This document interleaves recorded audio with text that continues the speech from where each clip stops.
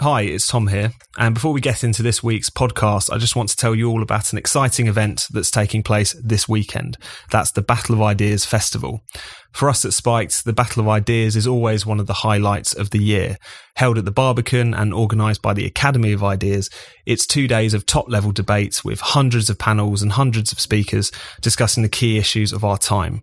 Even better, it is a festival that takes free speech seriously. It's an unashamedly unsafe space in which all ideas can be aired and interrogated. Brendan O'Neill, Fraser Myers and myself will all be there this weekend, discussing everything from Brexit to environmentalism to white privilege to the Gilets jaunes. So to see the full programme and to get your tickets, just go to battleofideas.org.uk. That's battleofideas.org.uk. We hope to see you there. Now, on with the show. Hello and welcome to the Spiked podcast. I'm Fraser Myers and joining me we have Spike's editor Brendan O'Neill. Hello. And Spike's deputy editor Tom Slater. Hello. Coming up on the show, the general election, the death of al-Baghdadi and Dave Chappelle's war on wokeness. Across the country, there is a widespread view that this Parliament has run its course. MPs have started clearing their Commons desks, either because they're leaving the Commons for good or to get back to their constituencies to campaign. The Labour Party loves a debate, but they also love the end of the debate. And this is the end of the debate, and we're going out there to win, OK? The UK is finally going to have a general election. Boris Johnson's attempts to go to the polls were rejected 3 times by the House of Commons, but this week, the Labour Party finally relented and have backed a public vote on the 12th of December. The zombie parliament, it seems, is finally coming to an end. Brendan, what are your thoughts on this? I think it's brilliant. I mean, it's very risky because, you know, it's always risky when you go back to the public and the public is in a bad mood or a grouchy mood or a progressive mood. There are so many moods floating around in the kind of public sphere. So it's unpredictable as to what will happen. It's unpredictable as to which force in this country will be victorious, so to speak, on election day. But I think it's really exciting. I think it's incredibly important. I think it's brilliant that the question of Brexit, which is fundamentally the question of our time, has been returned to the public, has been returned to the people. Because one of the depressing things over the past 3.5 years and over the past 2 years since the general election has just been the way in which Brexit and the future of the country essentially have become the playthings of an establishment that distanced itself from us more and more with every passing day. They reneged on their manifesto promises that they made in 2017 to uphold the vote for Brexit. They backtracked on everything that they said they would do in relation to the referendum result. They just lied to us again and again. They behaved in an incredibly deceitful way, giving rise to what people refer to as a zombie parliament, which had no real moral or democratic legitimacy. So the fact that that's how they've behaved over the last 2 years is what makes this election exciting, because they are now submitting themselves to the judgment of the people, which they have no choice but to do because we live in a democracy. And I think the judgment of the people, it might well be quite fierce and unforgiving, and I hope it will be. There are so many anti-democrats we need to clear out of the House of Commons, and this is finally our chance to do it.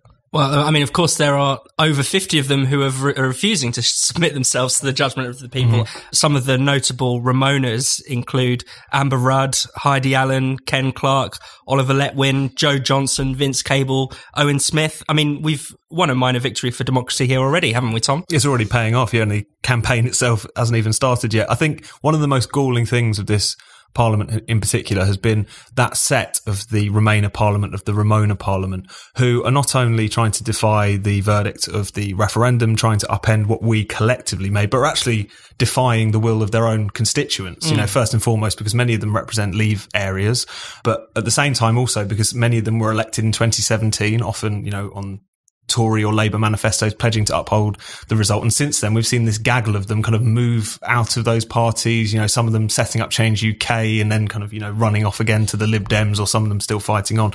So now we're seeing people like Anna Soubry, still the leader of Independent Group for Change UK or whatever it's called this week, still standing in her pro-Leave Broxtowe seat and is almost certain to, go down in flames. So that's an instant win there. I thought it was interesting as well seeing Heidi Allen, originally of the Tories and then Change UK and now until recently a Lib Dem MP for South Cambridgeshire. She stepped down. I thought that was really interesting because in her statement she said that she's sick of the abuse she's suffered, all the rest of it, and that she makes her not want to be an MP. And yet 2 weeks ago she was quite happy being an MP, representing a party that a very small slice of her electorate actually voted for last time around, and doing everything she could to thwart democracy. So again, there is this instant win that we've already seen, which is that layer of MPs who really had no excuse whatsoever for the kind of antics they were getting up to in Parliament have already been cleared out. So, even on that level, I think, even though this is an election, it's going to be fought across a lot of different fronts, and there's going to be a lot of jostling as to whether this is going to be the Brexit election or whether this is going to be the election on any other number of issues. I think it's interesting when you look at the pictures of Boris Johnson and Jeremy Corbyn, Boris very much wanting to make this the Brexit election, Corbyn very much wanting to make this the election about inequality and people power and all the rest of it. Notwithstanding the thing, I think there's clear arguments to be made about those two, neither of them perfectly representing those causes, shall we say. It's already clear that backlash in certain areas is already forming itself. And I think any situation in which the electorate are brought back into this conversation after 2 years of being very much shut out of it can only really be a good thing. Brendan? I think the fact that we're already clearing out through these kind of resignations or stepping downs of more than 50 MPs it demonstrates the nature of the era we live in, which is that the complete and utter exhaustion of the political system has been exposed, and it's been exposed by the vote for Brexit, because the vote for Brexit was fundamentally a demand to bring politics back to the democratic sphere and to bring political questions and political issues back to the public sphere, back to everyday debate, to national debate rather than foreign technocratic lawmaking. So it put enormous pressure on the political class to justify themselves to the people rather than running off and hiding behind the laws made by suits in Brussels. So it had this incredible effect on the establishment. As we know, it terrified them beyond belief. They have completely lost control of their senses and their reason over the past 3.5 years. They're treating it as the worst thing that's ever happened, because for them it is. It is one of the worst things that's ever happened because it demands a democratic accountability. And what we're seeing now, I think, with these people jumping ship, running away and no doubt going climbing up the greasy pole to get comfy jobs in big businesses. What I think we're seeing is people running away from democratic accountability, and and they're all dodging the verdict of the people. So on one level, fair play to Anna Soubry, because she is facing the electorate, even though the way she's behaved over the past 2 or 3 years is despicable, not only to the national vote for Brexit, which she has tried to overthrow, but to, as Tom says, to these people have behaved despicably to their own voters by switching party and switching policy and everything else. So I think what we're witnessing is more than just the falling apart of a kind of knackered House of Commons, which has happened a few times over the past few decades. After the expenses scandal, for example, that was another era in which it just all felt exhausted and loads of people left or were thrown out. So it has happened, that this kind of process has happened. But I think this is even more important because it really reveals a political class that is incapable of democratic accountability and really unwilling to listen to the people in any meaningful way. So even the fact that the election is already having this impact on the political elite demonstrates why it's such an important election and why people should use their ballots really wisely to teach the political class a lesson, primarily that lesson being, you are accountable to us, nobody else, and you should not defy our wishes. I mean, that really is what this election has to say. Well, of course, a lot of the people resigning are using the excuse of abuse. The public are sending them all these waves of abuse, and they're being mean to them and criticising the positions they've taken over the past few years. I mean, Tom, what do you make of that? Well, I think what we've seen, particularly in the run-up to the election and the various MPs in the Labour Party and elsewhere voting against the election and citing this as a reason, Jess Phillips almost saying, I'm taking my life in my hands if I go out campaigning. That's more or less what she was saying in the run-up to all those various votes on whether or not we were going to go to the country. country, I think it's just become all the more clear that when people talk about this kind of level of abuse and the need for, them to be sheltered from it, what they really mean is to be sheltered from democratic accountability. The way in which the supposed toxicness of the debate, the idea that there's all these people out there who have been ginned up by the rhetoric of Parliament and the press, who are ready to, harass and inflict violence on them and all the rest of it. That is basically just a byword for what they see as just the kind of brutishness and the stupidness of the British public, and how they should be insulated from that kind of verdict. That's become so much more clear recently in the way in which the kind of anti-election crew have very much deployed those kinds of arguments. I think it's worth just saying, from what Brendan was talking there about how much politics has sort of changed, is the fact that two things can be true at the same time about this election. One of which is that there's everything to play for. Things are going to be fought across loads of different fronts. You could easily perceive a situation, given how volatile everything is, that you could see, a Brexit majority of MPs or an anti-Brexit majority of MPs or a coalition like this among the Remainers or something else on the Leave side, etc.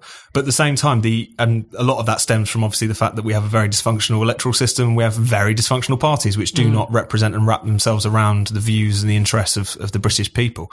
But we can't underestimate how much things have changed since 2016 and how we're continuing to see that process of democratisation, of greater accountability really setting in. Ever since after the referendum, I remember the first question time after that, in which for some reason David Dimbleby was stood in the audience rather than on the table, actually on the table. There's been this shift insofar as the relationship between MPs and their constituents. Some of them have obviously responded to this in a terrible way by reasserting their God-given right to, dictate how politics is done to everyone else. But we are seeing these kinds of shifts, whether or not it's those Labour MPs in Leave seats who've really begun to profoundly understand their responsibility to uphold their constituencies' wishes, or even to the fact that you now see so many Tories, given the fact that they have found themselves by kind of historical quirk on the side of this populist revolt.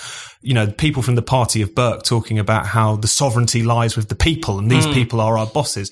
It's having some strange effects in some respects, but I think a lot of that is in response to the fact that the people via the referendum, even via the general election 2017, and certainly now as we're going into this campaign, have reasserted themselves. They have to be responded to in one way, shape or form. And I think whatever happens on a kind of seat by seat, constituency by constituency, where the swing's going to be kind of basis, the opportunity of this election to push that further to the ends of a more democratic politics, I think is something that we can't not take up.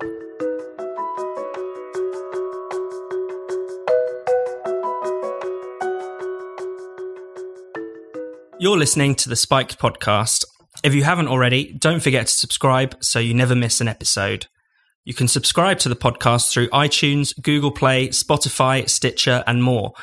And if your provider allows you to, why not give us a rating and a review while you're there?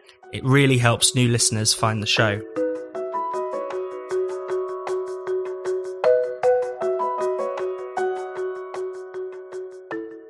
This week, Donald Trump confirmed the death of Abu Bakr al-Baghdadi, the leader of ISIS. When US troops tracked him down, he blew himself up and two of his children. The ISIS leader was responsible for countless atrocities. He and his followers instigated an ethnic cleansing of the Middle East. They tortured people, threw them off buildings, drowned them in cages, burned them alive. They made sex slaves of Yazidi women and girls and forced their boys to become suicide bombers.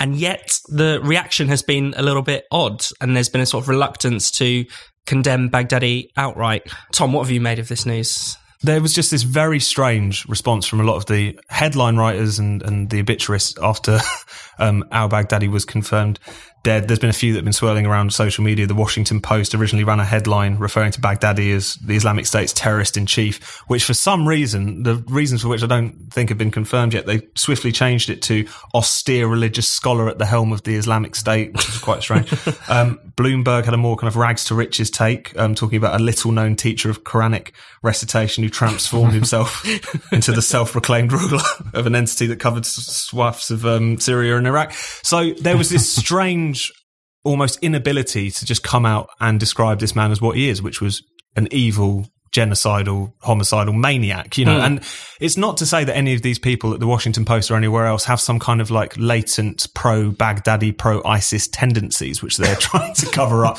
or trying to express. It's more the fact that there has been, and you've seen it throughout the kind of recent period in relation to terrorism and ISIS and other groups like it, of a kind of moral relativism or a kind of moral disorientation in their ability to describe these people for what they are. You know, we've seen this in discussion of terrorism for the longest time. There is a tendency, on one hand, to see it in some circles as just a product of Western imperialism on some level, that these people don't know what they do, that fundamentally we don't hold them to the same moral standard. That's part of the process. Also, just a kind of profound kind of sense of Western self-loathing, you know, which I think feeds into it on some level, where, you know, saw Obama a few years ago when talking in the wake of the rise of ISIS and talking about the question of terrorism more broadly, suggested that, you know, given the Crusades and everything else, we shouldn't get on our high horse about groups like this.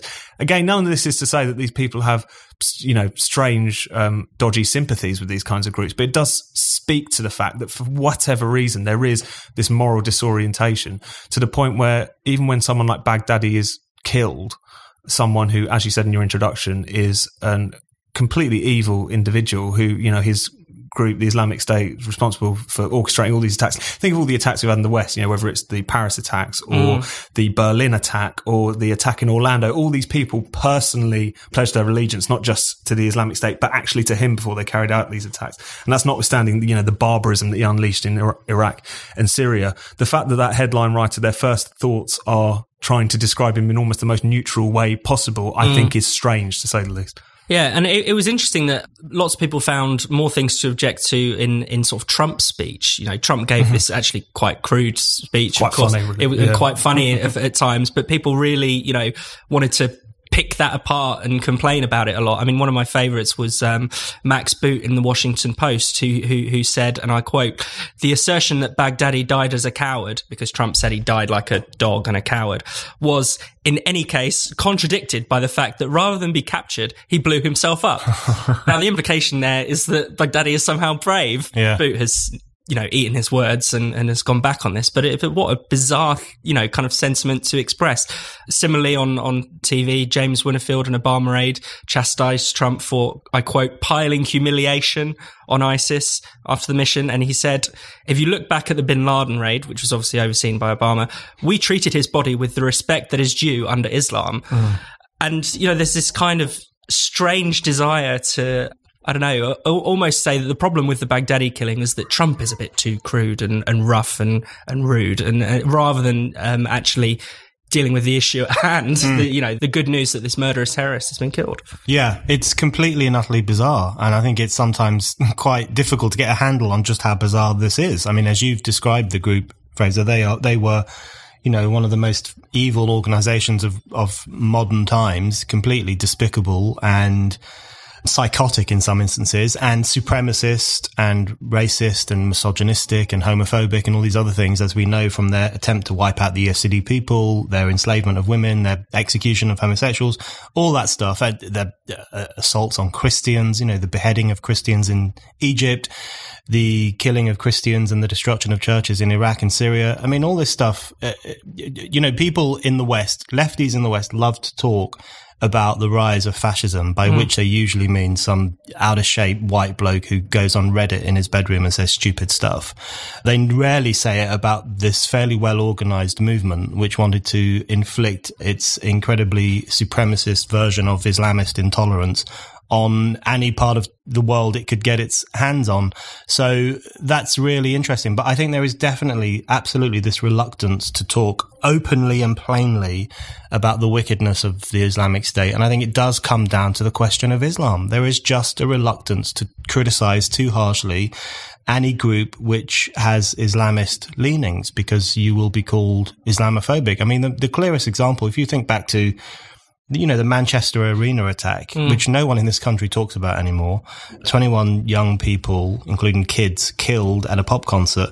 It's kind of been erased from consciousness. It really is not the focal point that you would expect such a significant attack on the nation's children to be, because people just felt uncomfortable with strongly condemning an Islamist assault, and they were worried that strong condemnation might lead to Islamophobic sentiment among ordinary people, and so on and so forth.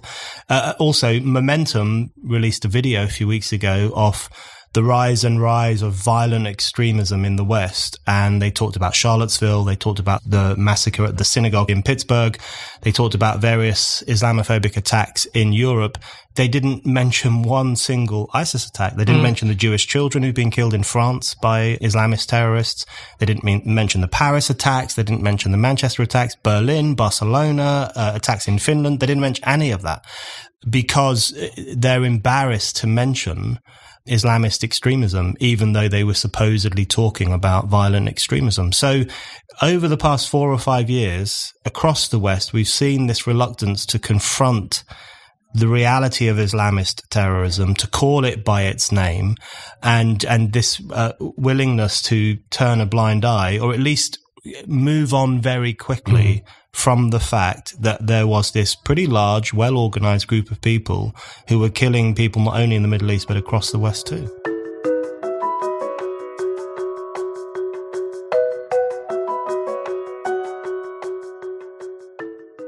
You're listening to the Spiked podcast. Spiked has no subscriptions and no paywalls. All of our content is free. We rely on the generosity of our listeners and readers to keep us going and growing. For those of you who already donate to Spiked, we can't thank you enough. It really means a lot to the team.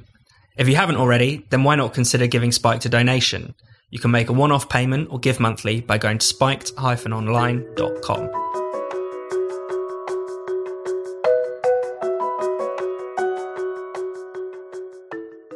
Comedian Dave Chappelle was given the Mark Twain Prize for American Humour this week, and he used this acceptance speech to defend free speech and take on cancel culture.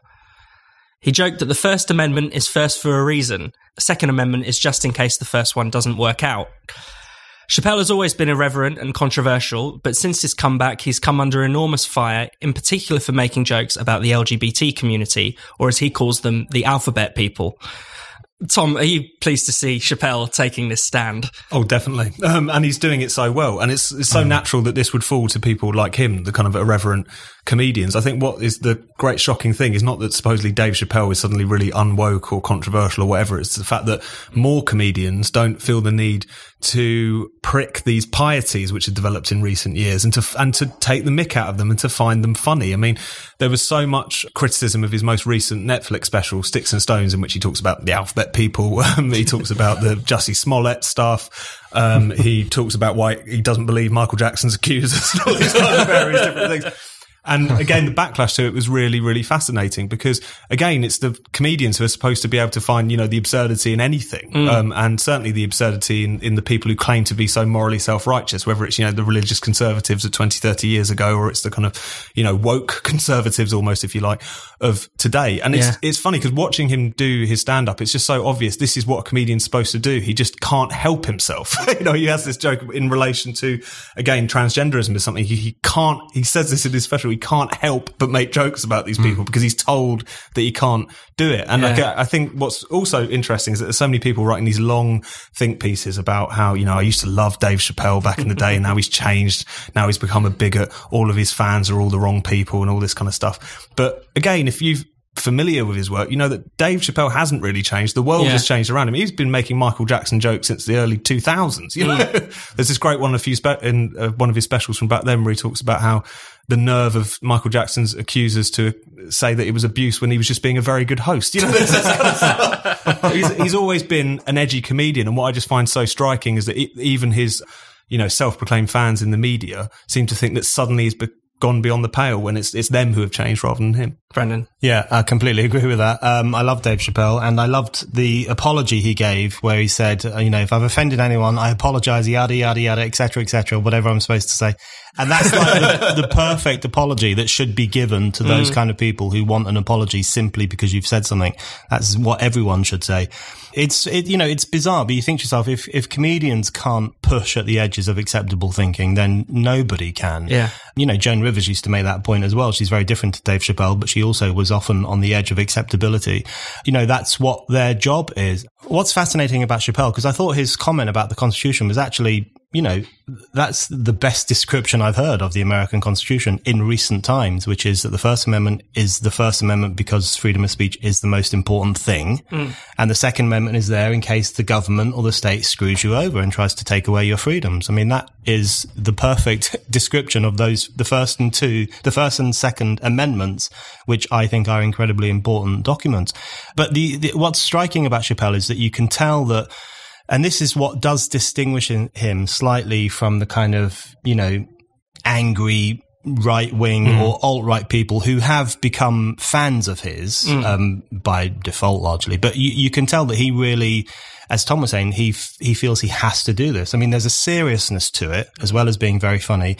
He's not simply kicking the hornet's nest and laughing as all the bees fly out. He's not simply taking the piss out of people because he thinks it will be really funny and wind them up. He really feels this pretty deep urge, I think, to push back against the parameters of acceptable thought. And so there's a depth to what he says, as well as it also being funny. So I think that's what marks him out, because we do live in an era which is quite stifling in terms of what you're allowed to say and think, but also one in which there is this new trend to kick back against that in a way that's quite infantile. You see it amongst the alt-right in particular, just this infantile middle finger at political correctness, which is usually not very funny and quite grating. But I think the role that Chappelle is playing is an incredibly important one, because he's doing his job as a comedian, making people laugh. He's standing up for fundamental freedoms, and he's demonstrating to people that it is possible and desirable to defy diktats on what you're supposedly allowed to think and say.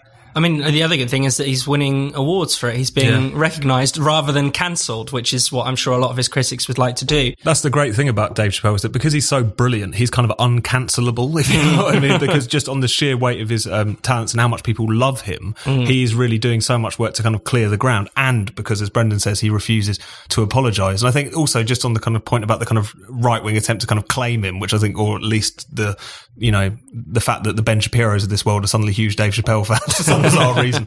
I think it's actually quite interesting watching his stuff, how a lot of the points he tries to make is to try and make the left less ridiculous. He has this great bit in one of his recent specials where there's like a Q&A section at the end for some reason, because he feels that he has to respond to all of this controversy. Someone asks him if he thinks Trump's going to be re-elected, and he says, I wouldn't bet against it, because a lot of it is about how the Democrats are reacting at the moment. Trump's grabbing pussy over there, and we're not even letting Joe Biden smell people's hair. It's a funny line, but underneath that is a point about, again, this kind of moral self-righteousness, this absurd wokeness and all the rest of it, which, if nothing else, is a huge problem for the left, and it being more and more important that people in the kind of more left-wing or liberal kind of cultural sphere recognise this as a problem, want to grab it with both hands, but also just on the fundamental point that comedians should feel empowered to take the mick out of anything that presents itself. Yeah, I mean, and, it's even at a more, even at a less important, less political level, it's just bad for comedy. And you think about some of the acts that critics have been wetting themselves over.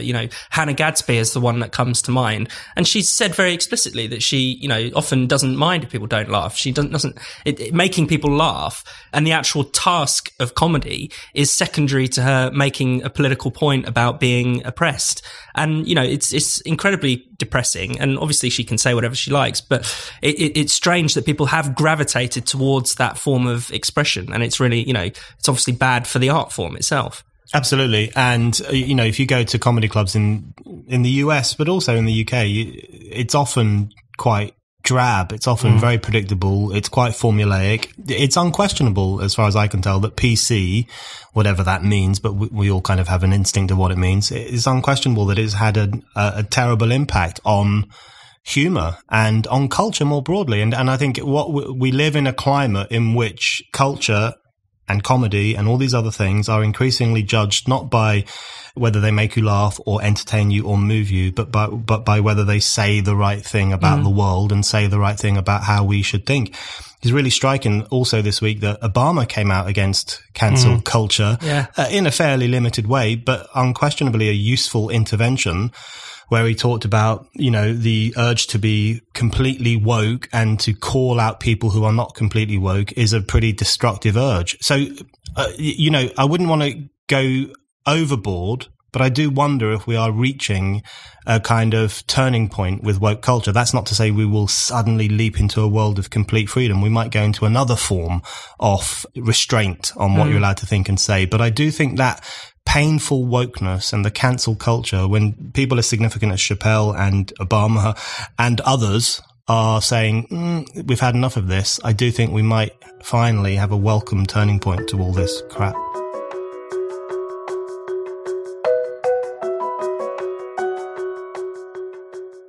You've been listening to the Spike podcast. If you've enjoyed the show, why not give us a rating, a review, or even a donation? We'll be back next week, but for more great Spiked content, just go to spiked-online.com.